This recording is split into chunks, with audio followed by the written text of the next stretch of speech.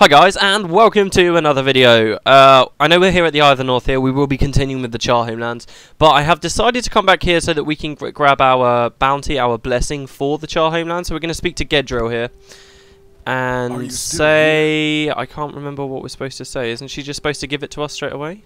Or is it because my title's not up? And it's because my title isn't up. So you see here, we've got this title here. The Covert Agent title. As we proceed through the Char homelands, this will get higher, helping us to basically kill Char better. Here you can see I've now got a buff on me. This is called the Rebel Yell, and basically it just helps us kill Char. But something interesting about this, which is why I've gone to get it, is it actually triggers a conversation out in the Grothmar War Downs, believe it or not, which is pretty... oh, excuse me, which is actually pretty cool. So we'll do that before we continue on with the story. And also the Rebel Yell, I did just read on Wiki, literally like 2 seconds ago I was reading about this stuff. Apparently that's a reference to something that some Americans used to shout. I think it was in the Civil War or something. I'm not quite sure. But yeah, you see now that I've activated this, it's actually triggered all these people up here. Now this is a platoon there's going to be some quests way later on about. So do remember these guys. So Sergeant Westar, at attention troops, intelligent reports that Rake Blazeclaw, one of the Char leaders, has been sighted fleeing to the southeast and attempting to rally the Char forces there. This is our opportunity to strike. Removing Blazeclaw from the equation presents us with one less formidable foe, while sowing further confusion within the Char's ranks. Chance, you will be on point for this mission. We will be counting on your blade to see us through when we catch up with Blazeclaw. I already have the perfect plan. Find the Char and then stab him. Alright, yeah, very nice plan there, Redding. Chance, Redding, these guys are all quite interesting. I'll talk more about them as we go through. Chance, the gods favour some with brains. Oh god, it's going quite quick. Where was that? So, some with brains and some with brawn. You are not one of those so blessed. Planning will be handled by the tactical officer, Jen Valefield. Undoubtedly, this will be no simple pursuit. The Char will have traps waiting for us. Another reason to have Jen in the company. She's disarmingly adept at disabling traps. Jen says, that's still funny, sir. Lastly, on rear guard, we have Brent Poltroon. He is here because I have no other men at my disposal. How many times do I got to tell you? It's brave Brent Poltroon. My god, these guys' names are so hard to say. I mean, ready to guard your rear, sir. Yes. Well, be that as it may, please try not to abandon our unit and run away this time. The rear guard is the most dangerous task. They always take out the guy in the back first. You said that's why they put me there. I said no such thing. Everyone make yourselves ready. This will be our last chance to gather what supplies we can before setting off in pursuit. Move out. Okay, so yes, I butchered a lot of those jokes there. But remember these guys. Remember this, because... basically, something will happen to them. I won't spoil anything later, and we actually get some quests once we've completed more of the primary quests to see what's going on with them, so that's pretty cool. I think some of those characters there are actually people we may have met way back in Ascalon as well. If they are, you can be sure I'll check and I'll talk about who they are and where we met them before. But yeah, there you go. It's quite interesting that, isn't it, that you need to have the title active for that little... cutscene to actually happen. There is no, we'll do that next video. There are still the matters of these books, these storybooks. Don't worry, I have not forgotten about the storybooks. And we will be filling them in and reading from them, but maybe we'll do that next episode. But for now, we can go straight back into the next mission, I've decided. This is the Doomlord Shrine. There's a few things that I can show you here before we continue on. First is the henchmen. They've got new stuff to say, which is pretty cool. So here they're actually banded off sort of profession-wise. So you get the 2 warriors together, you get the 2 healers together, you get the 2 kind of miscellaneous classes from prophecies, I like to say, the Mesmer and the Necromancer, together, and then you also get the 2 elementalists over here. I think the most interesting people are obviously Talon Silverwing. Humans believe they are the only intelligent race. They are wrong. I wish I could teach them to open their eyes. But, as the saying goes, there are those who can awaken and those who are doomed to sleep. I wonder if that's a very vague, very off kind of focus reference to the Elder Dragons there, maybe? I don't know. Speaking of and I don't intend to do this a lot as the Let's Play goes on, but speaking of the Tengu, some of these quotes that have been coming from the ArenaNet Twitter, I think at least one of them has now been coming from Saw Ornaclaw. Do you remember him? Or was that a her? I can't quite remember. I think that was the Tengu in the Roost way back in Cantha, so stuff's going on there as well. And it's basically Saw's talking to someone and saying, we don't have to fight, don't do this, basically. Which is pretty cool, so yeah. I might keep you guys up to date with that if it stays kind of interesting, but I would like it, obviously, to try and keep as close to Eye of the North as possible. Anyway, the Char are our greatest enemies, and possibly, against these destroyers, our strongest allies. But I will not forgive them for what they have done to our homeland. They will pay.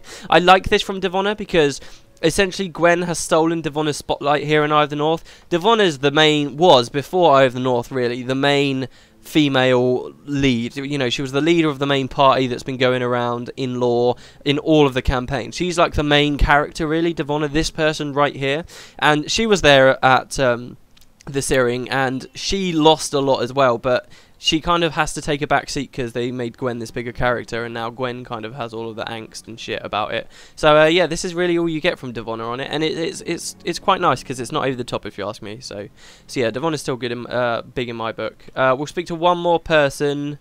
Who should we stay? They're not that interesting, I guess. Menlo, just because he was so big in factions. I never thought I'd face the Char again. Some things do not end until every enemy lies cold on the battlefield and the land is washed clean.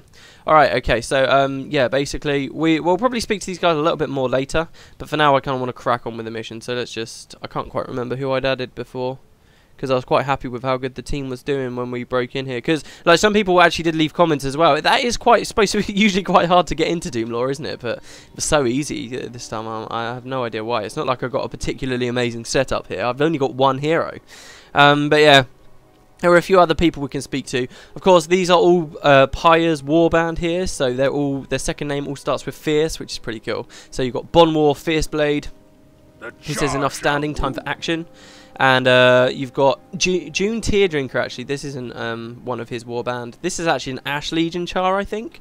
But basically, this guy we can play against.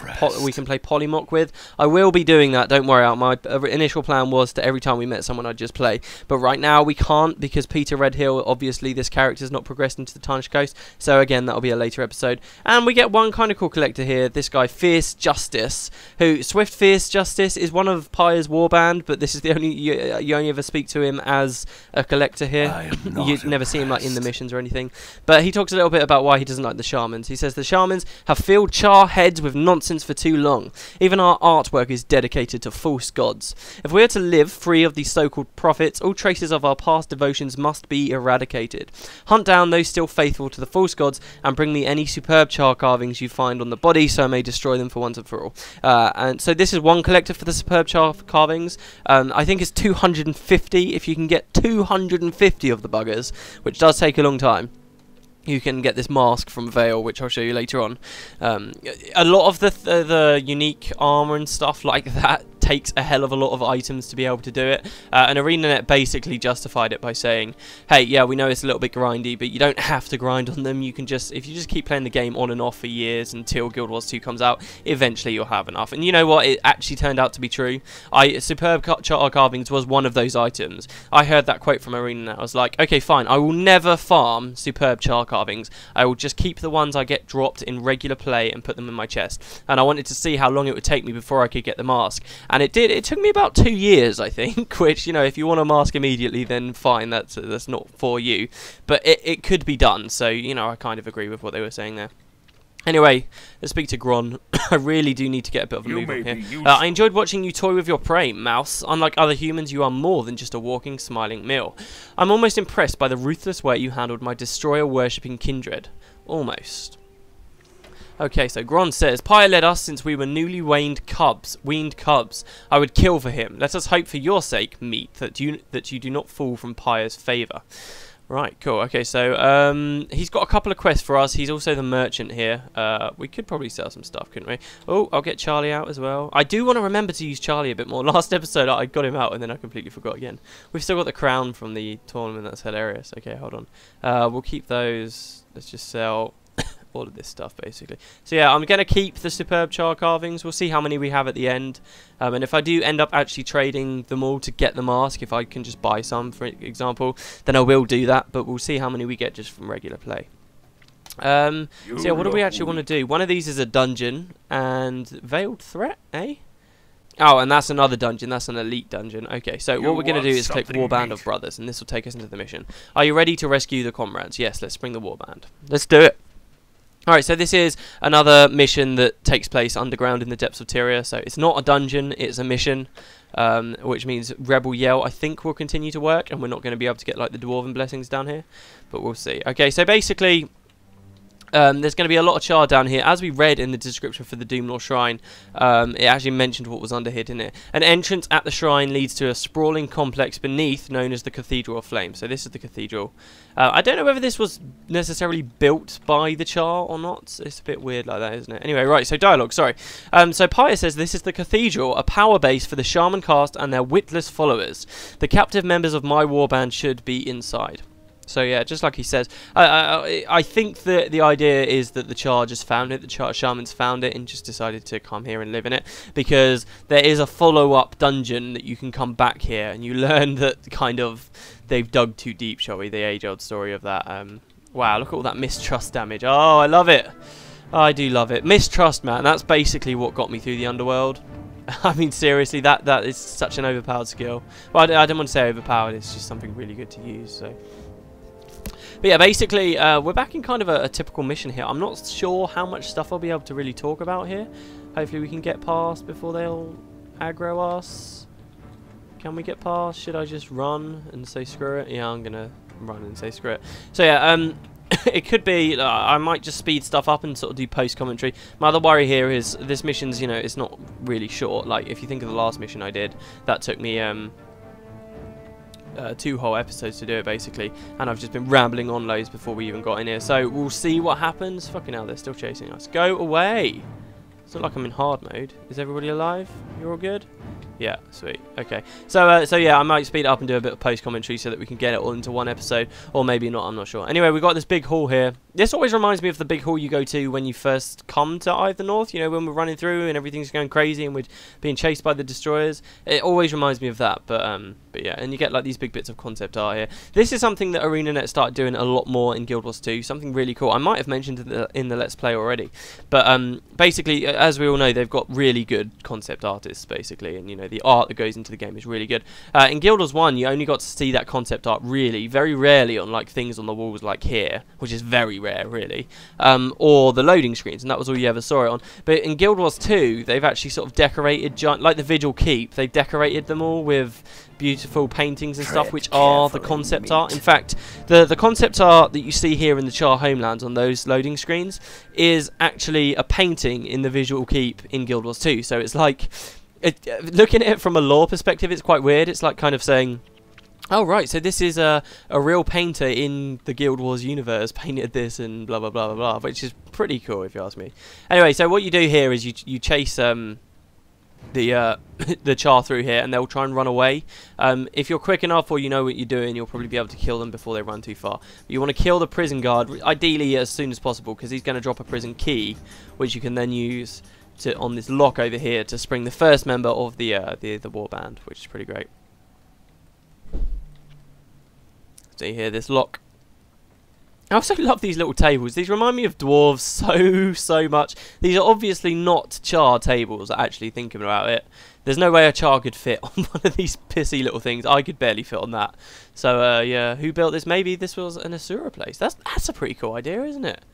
Maybe this was an Asura place? With some turkey still on the table, for whatever reason. Very off turkey, but yeah. Alright, so yeah, we'll open this. This bit's quite cool. Those guys will run away, I think, unless I'm on the wrong mission. Yeah, they'll all run away, you see. Don't chase them, because they all run off while all of these seekers come forward. They're going to kill that assassin I just summoned pretty damn quickly. There you go. And then they'll all move in, you see. So if you chase them, you'll end up massively over aggro, and it's very cool the way they did that. I got caught off guard, taken off guard by it the first time I played this. And you know, I've done what's good, because you know you make a mistake like that, but they don't punish you horrifically for it and say, oh no, you can't play anymore. Game over, you're being kicked out. They just resurrect you, which is nice. So they do these cool little things, but they're never really that frustrating.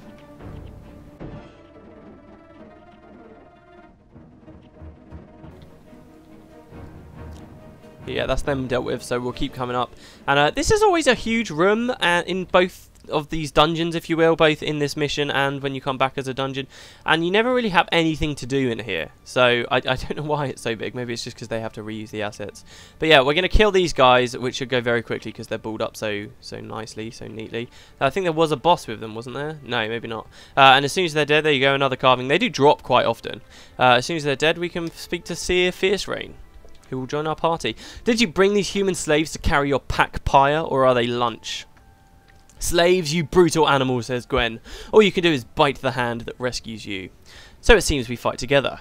Cal and Rowan are held further below. Let's not waste any more time. Okay, so we get to keep going. Now, something quite interesting there. Gwen spoke. That's because she's in my party. If she's not in your party and you complete this mission, you end up getting a lot of very different dialogue. Well, not a lot, but, you know, there's about 4 occasions, I think, maybe only 3, where Gwen will speak. And if she wasn't in the party, Pyre would instead speak. And, this is completely not because I don't really like Gwen that much, but I actually think that a lot of her dialogue really sucks in comparison to Pyre's, because at least I know on at least one occasion when Pyre says something, so there where Gwen just spoke, Pyre would have instead said something.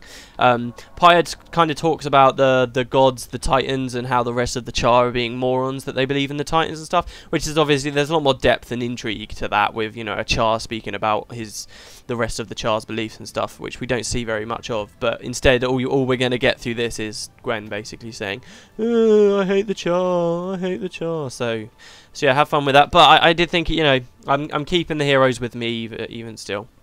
It's not a massive deal. I've told you that Pyre says that now, so well, really we're not missing out on anything. Anyway, so now we're going to come down here. I don't think this gate was open before we rescued, what was his name again? Seer Fierce Rain. So we'll keep going. And this is quite a cool mission, actually. You just keep going deeper and deeper down and getting a bigger and bigger party. And you might not really think about these guys building up, but slowly the warband will build up, and they do help you a hell of a lot. At the end, you have to fight this awesome boss, which, of course, we'll see soon enough. And it's just a brilliant fight because you've got all of these other Char with you sort of fighting along. I've always sort of had a bit of an image of that fight in my mind. Oh, there's another hunter beast. I think they have to summon the beasts in, which is really interesting, but yeah. Yeah, I've always kind of had this image of that fight, and it's always seemed pretty awesome to me. Just like a bunch of humans and a Char warband fighting off against, well, we'll see what we're going to be fighting. It's very cool, the thing we're fighting, though.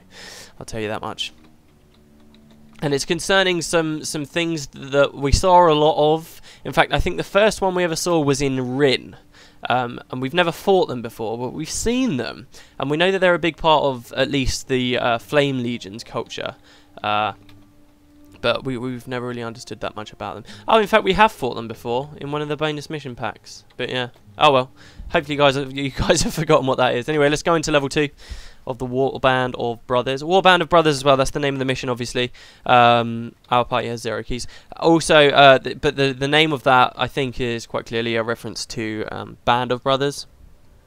What was that, a HBO series? I don't know, I'm not too familiar with American TV networks, but yeah. Okay, so Pyre says, judging by these tracks, one of my warband is being held to the south. Head that way, human, quietly. I'm not quite sure how you're supposed to be quiet in this game. There's no such thing as stealth, but yeah, there you go.